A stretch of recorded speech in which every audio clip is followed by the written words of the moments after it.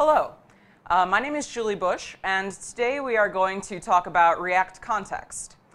Before we dive into this, let's take a look at this web page, which is partially obscured, which feels strongly that context should not be used.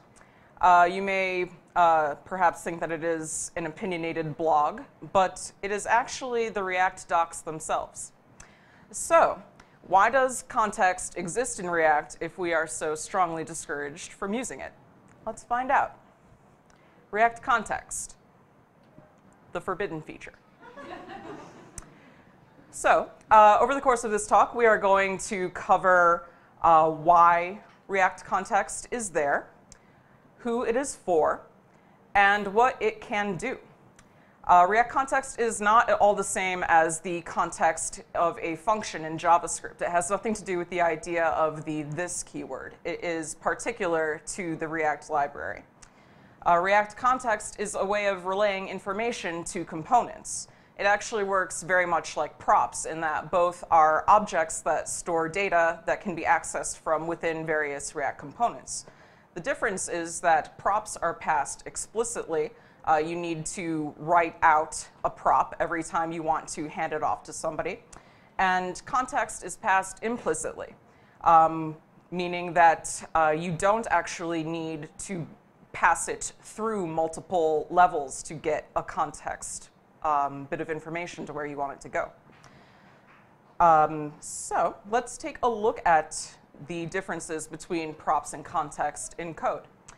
On the left, in props, you will see that we have a grandparent class set up that is returning the parent component in its render function. And we see that Sally is passed into the parent component as a name prop. Then the parent takes the props into its constructor and applies them, and then is returning the child component where the name Sally is passed to the child component via this.props.name. And then finally, the child component takes in that prop via its own constructor and then returns this.props.name in a div. So the result of the left-hand side is a div that just says Sally.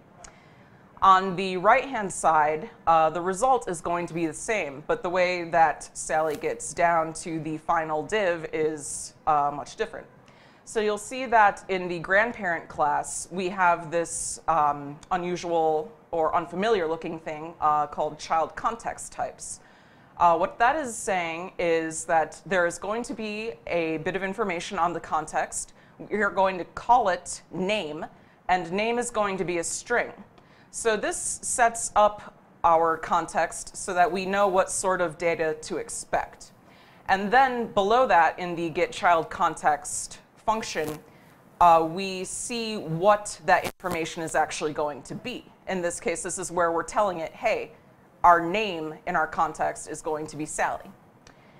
And then you'll notice that we are still rendering the parent div from the grandparent div, but parent does not have anything passed into it. It is just hanging out by itself.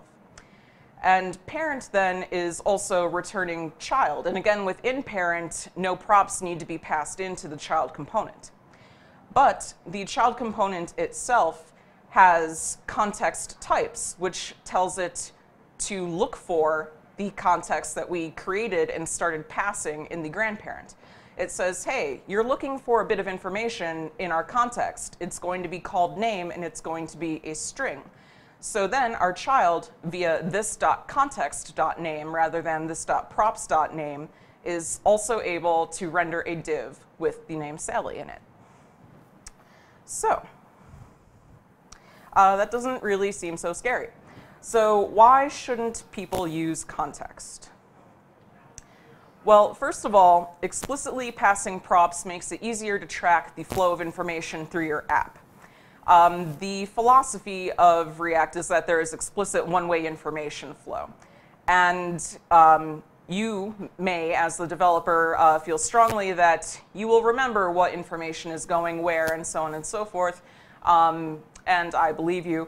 But perhaps you will want other people who read your code to be able to more easily reason about what is happening and be able to see very simply and clearly what information is moving where throughout your components.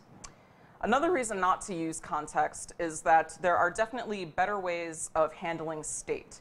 If you are using context to handle state within your React app, you are just not doing things as efficiently as you could be. There already exist libraries for managing state such as Redux, and those are definitely a better option for you to use rather than trying to create your own state management system where things could easily get out of hand. And finally, the context API is subject to significant change and may be unstable. It could cease to work. It could change remarkably. It's somewhat risky for you to use it. You may need to write an entire program based upon having used context and having context suddenly pulled out from under you. So who can use context, or who should use context? Context is there, again, because it is a thing that is useful to someone, otherwise who would have spent their time making it. Context is useful to people who are writing libraries. So for example, the writer of a library could use context to write something that will allow us to make use of context while still abstracting context away from us. And also in that case, if a person writing a library is using context, they are the one who has to manage any changes within the context API, not individual developers. So that shields developers from having to worry about rewriting or refactoring large amounts of code on an individual basis. So for an example of one such library that uses context to everyone's advantage, let's talk about React Redux. This is a library that we are all familiar with. It is binding between React and the Redux state management system.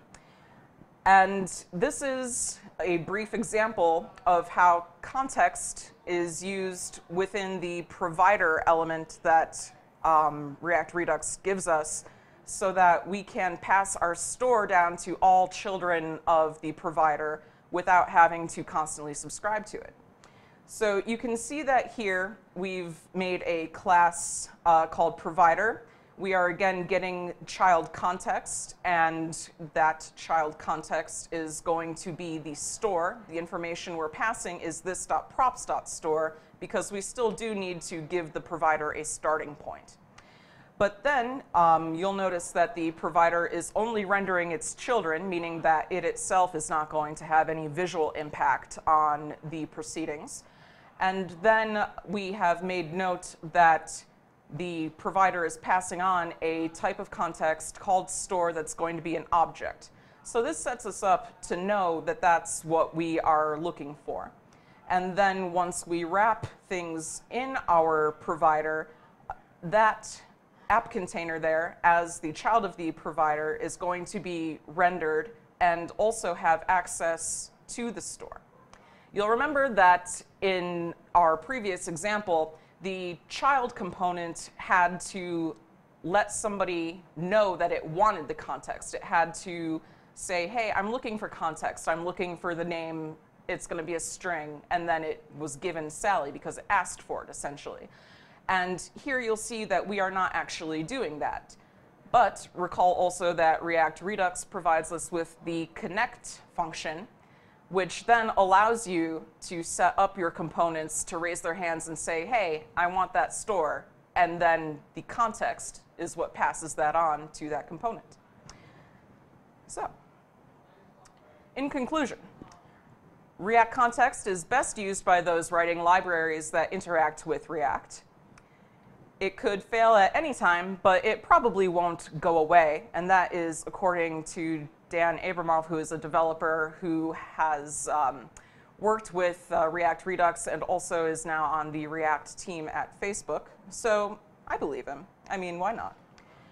And it is powerful, but potentially problematic if misused. So, React context. Be careful. You've been warned. Thank you.